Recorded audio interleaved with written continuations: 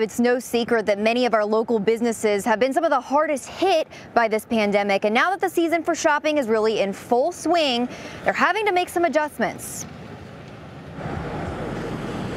On what would typically be the busiest shopping day of the year, Broad Street downtown is quiet. I really think the movement for this year has been just this massive shift online. Paul Tribble, CEO and co-founder of Ledbury, says that shift holds true for them today. But 90% of our business is online. So really today is already setting trends to be what's maybe our most successful day online in history.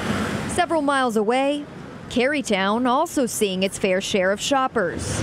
These ones the wife is doing a little shopping, so we standing outside waiting on her.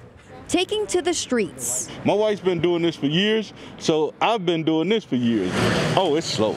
It's very slow compared to previous years. While some wait, others shop. Everyone's been super friendly and cautious, and everyone's been wearing masks that I've seen. There's a lot of people coming in and out.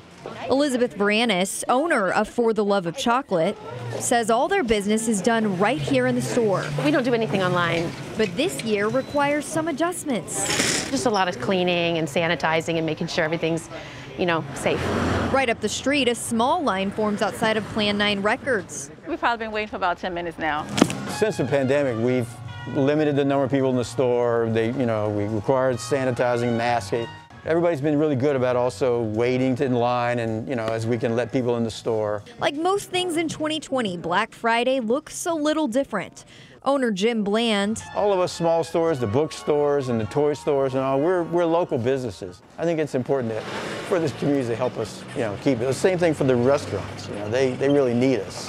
Hopes you keep them in mind as you shop. And remember, when you shop small, you help these local businesses keep their doors open during this pandemic. Many are now offering services online.